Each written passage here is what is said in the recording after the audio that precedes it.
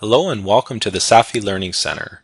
This short tutorial will show you how to run a natural frequency and a seismic analysis.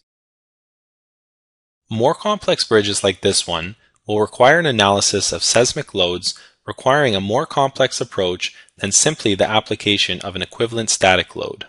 SAFI includes all options to calculate the natural frequency or to perform a seismic analysis. It is first necessary to specify the set of permanent loads for seismic weight to be used for frequency or seismic analysis. Then we can perform a natural frequency analysis or seismic analysis by specifying the required loads. I will have a look at a seismic load that was specified in this example. Here we decided to apply a spectral seismic load. This load is based on an existing response spectrum or a response spectrum which can be added to the software. In this case, the spectrum was specified as in the NB-CC-95. However, if another spectrum is required, it is always possible to create a new one. Here, we have the peak ground acceleration of 1.09 meters per squared second. Here, the horizontal component of the earthquake has been specified. It is also possible to specify a vertical component as necessary.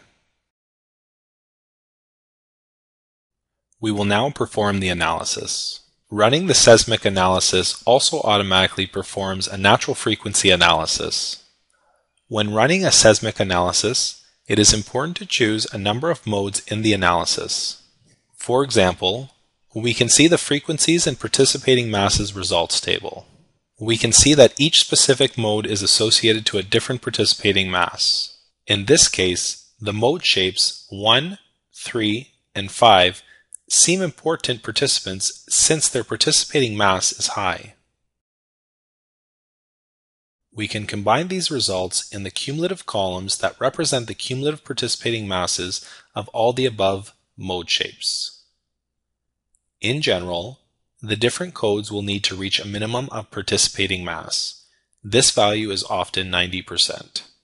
So, you must choose at least the number of modes to reach this value. You can view some of the specific mode shapes identified here, that is to say 1, 3, and 5. A first mode contains horizontal and vertical movements with its associated natural frequency, the mode shape number 3. And the mode shape 5, which seems more horizontal. There are also the results of the seismic spectral analysis. You can seek more information in the dynamic section on the participation of each of the specific mode shapes to the seismic response. These results are also available in tables. If we only need the probable seismic forces, we can have a look at the results from the analysis section of the results bar.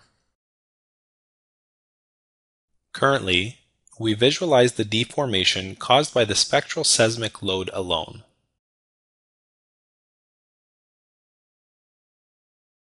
Similarly, we could view the axial forces or bending moments on the members caused by the seismic loading.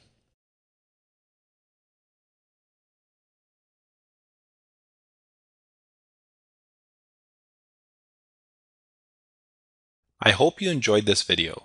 For more information, please visit our website at www.safi.com.